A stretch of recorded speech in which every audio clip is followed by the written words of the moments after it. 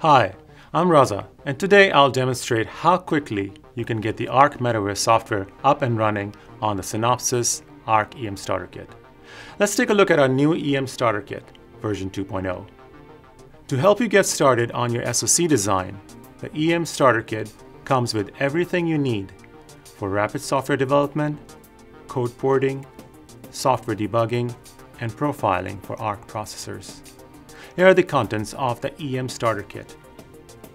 A hardware platform with pre-installed FPGA images of ARC EM family of processors with peripherals, a 4-channel 12-bit A to D converter extension module, 100 to 240 volts AC power adapter, and a USB cable.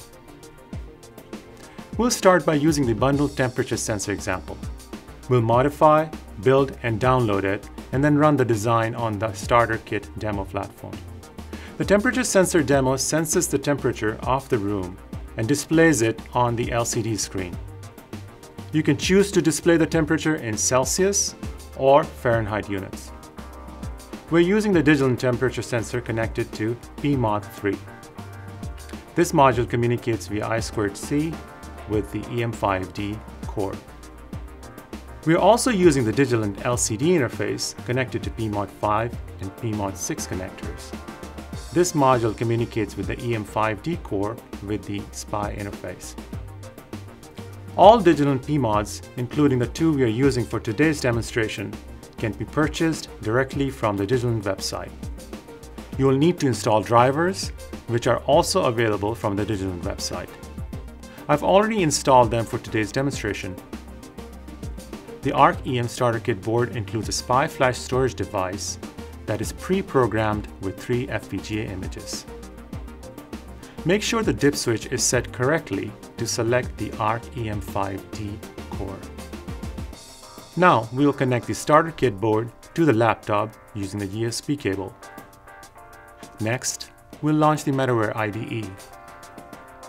You'll have to download and install both the demo package and the MetaWare software in order to run the demo.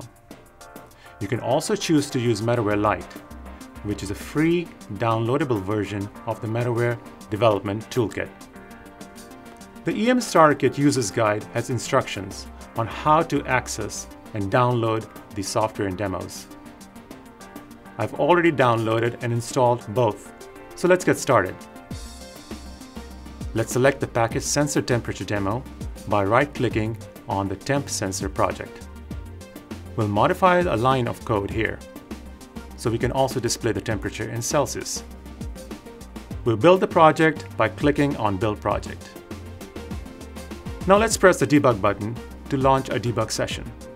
Please note that we have already created a debug session for this demo. The debug session enables the communication with the board via the Digilant JTAG. This process is documented in the MetaWare User's Guide.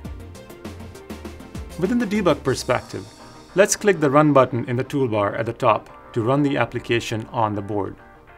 Now the LED 0 is flashing every 0.6 seconds. This indicates a heartbeat of the running application. You can see the temperature on the display. The program will measure and display the temperature every time you press one of these buttons.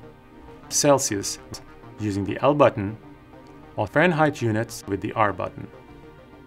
Today, you have seen how quickly you can get ARC MetaWare software up and running on the DesignWare ARC EM Starter Kit for immediate productivity. Be sure to order your EM Starter Kit right away.